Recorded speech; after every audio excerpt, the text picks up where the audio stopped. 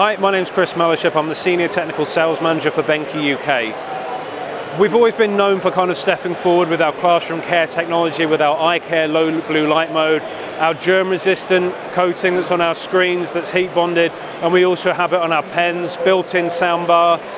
Our current RPO3 range, we also have air ionizer, as well as CO2 and environmental sensors.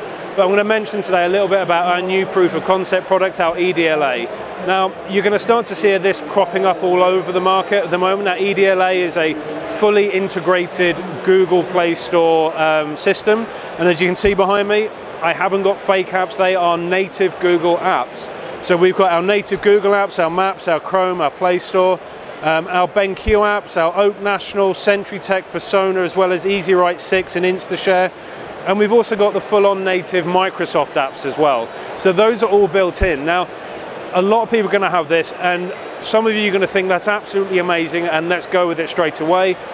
The flip side you then have to think about is what happens when the screen isn't being used? What happens when someone signs out of it? Now, one of the things that we're going to be doing is integrating it with our account management software.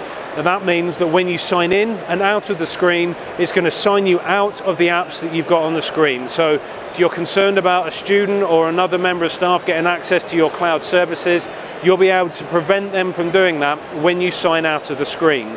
So you've got all that functionality, and of course, because you've got the Play Store that's built into the screen, you're going to have the same admin console controls that you would expect to have from Chromebooks and mobile phones. You'll be able to prevent apps being installed, or you can enable that functionality for certain accounts. And that's going to be coming out towards the back end of the year, and it will be part of our RPO4 range of products.